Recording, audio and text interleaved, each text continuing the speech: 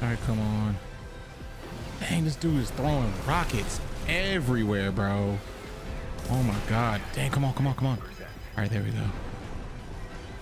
Another 50 rockets, bro. Oh my God.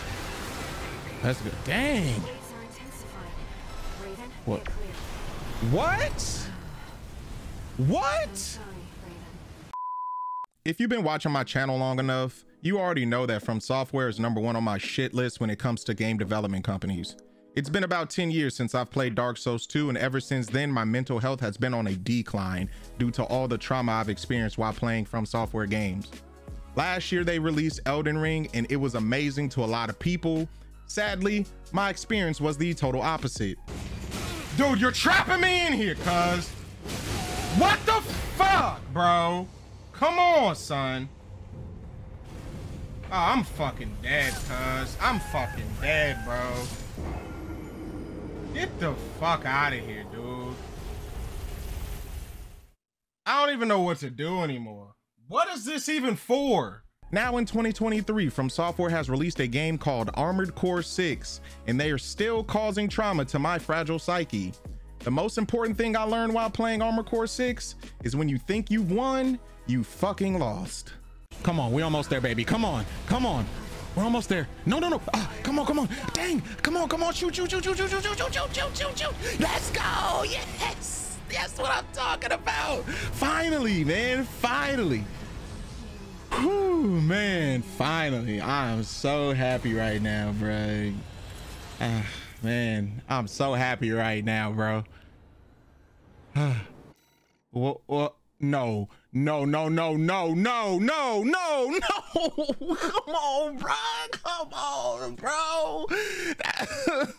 Prior to watching the trailer, I've never heard of this game, so I'm not familiar with its history. All I can tell you is that the first Armored Core released back in 1997, and I was a chubby 2-year-old baby. When Armored Core 5 released back in 2012, I wasn't really into mecha games. I was too busy telling people to go fuck themselves in Black Ops 2 lobbies, and when I wasn't doing that, I was playing Assassin's Creed 3, Far Cry 3, and Halo 4. If it wasn't for animes like Gundam, Evangelion, and Eureka 7, I wouldn't be open to playing games within the mecha genre. After watching these animes, I thought it was cool to see big-ass robots fighting in densely populated cities where they endangered millions of innocent people and caused billions in property damage. So when Armored Core 6 released, I gave it a try, and I'm glad I did, because I found that there's nothing more satisfying than speed blitzing another mech at 600 miles an hour and watching it blow up in slow motion. Along with the fast-paced combat, Armored Core 6 has great visuals and in-depth customization that is out of this world. When I first started playing this game, I was a little overwhelmed, but once I got the hang of it, I haven't been able to put it down. If I had a middle finger, I'd be sticking it up right now if it was an emo. Fuck that shit. The story of Armored Core 6 takes place on an alien planet called Rubicon 3. You play as a mercenary named C4621. After landing on Rubicon 3 illegally, you steal the identity of a dead mercenary named Raven and pose as them. The entire planet is at war due to a mysterious substance called coral that is responsible for humanity's advanced technological achievements. In the beginning, your part in all of this was simple. Your shady handler named Walter would accept jobs from the warring factions of Rubicon and send you to go handle it. All you had to do was complete the job and collect the money. As a mercenary, you're loyal to no one, but there will come a time where you have to choose sides, and that decision will affect everyone. What I liked the most about Armored Core 6 campaign was that you could choose the missions you wanted to partake in. Once you made your decision on one of the 2 missions, it would affect both future missions and the game's ending. When you have chosen one of the missions, you will be locked out from the other until New Game Plus. This game encourages multiple playthroughs. In addition to the multiple different endings, there will be new missions and gear that will be unlocked in both New Game Plus and New Game Plus Plus. When it comes to the story of Armored Core 6, it was decent, but how it was told is where the issue lies. Though there were cutscenes here and there, majority of the campaign's dialogue occurred over cheap-ass walkie-talkies that could be found at your local Walmart. On top of that, the mission briefings were just slideshow presentations of the assignment details. For a series that hasn't released a new title in 10 years, you would think that From Software would have taken more of a cinematic approach, but let's be honest, we all know that From Software isn't known for using cinematics to tell a story. Armored Core 6 combat is phenomenal. The movement is so different from what I've experienced in other From Software games. I was amazed by how my mech elegantly glides around, dodging projectiles with finesse. The armaments at your disposal allow your mech to engage enemies from any distance, and you will get a feeling of satisfaction when you blow the ass cheeks off another mech. With the in-depth customization, there are many parts and weapons to choose from that will allow you to strategize and approach situations from a different angle. You can be lightweight and agile, a tank with high defense and heavy artillery, or you can be something totally different.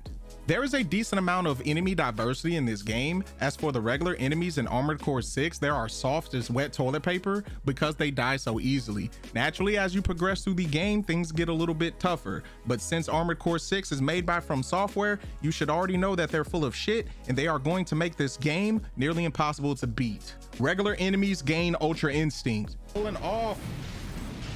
Oh my god, his dodges are just, this dude knows he's got Ultra Instinct, bro. He got fucking Ultra Instinct. Yeah, he got Ultra Instinct, bro. That's crazy. Many bosses upgrade to main bosses, and main bosses become cheating bastards that move at the speed of fucking light and consistently stay out of your camera view, attacking you from your blind side. Where is he? Well, okay, there he is, got him. All right, here we go. He stays out of my, oh my god, where is he? Oh my god, he stays out of my camera. This is literally cheating, bro. Thank you, From Software. Finally, I guess. Oh my god, my ammo. Oh my god, bro. Oh my god, thank you, From Software. There are two gripes I have regarding the gameplay. The first one has to do with the game's poor weapon balance. There were a lot of weapons that needed buffs, and there were weapons like the Songbird and the Zimmermans that needed to be toned down a bit. Because when I created a build that was centered around using these overpowered weapons, the game became too easy. This also affected the PvP as well, with most of the player base using these weapons. During my third playthrough of the campaign, Bandai Namco released a patch aimed towards weapon balance. After finishing the campaign and spending some time in multiplayer, I can say they took a step in the right direction. However, when it comes to Armored Core 6 online multiplayer, there is a slight problem. It has no matchmaking. Instead, you have to create a lobby or search for one to join. Luckily, finding a room wasn't an issue, and the match usually began shortly after I joined. I really enjoyed playing online. However, I felt that the developers missed out on a huge opportunity by not having matchmaking within Armored Core 6. And let's be real, a game that doesn't have matchmaking in 2023 is crazy. Armored Core 6 was a needed update for the mecha genre.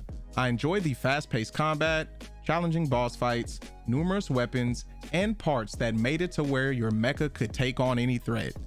Even though Armored Core 6 story was held back by its dull mission briefings and radio dialogue, it didn't stop me from beating the campaign 3 times. So, without further ado, I give Armored Core 6 a 7 out of 10.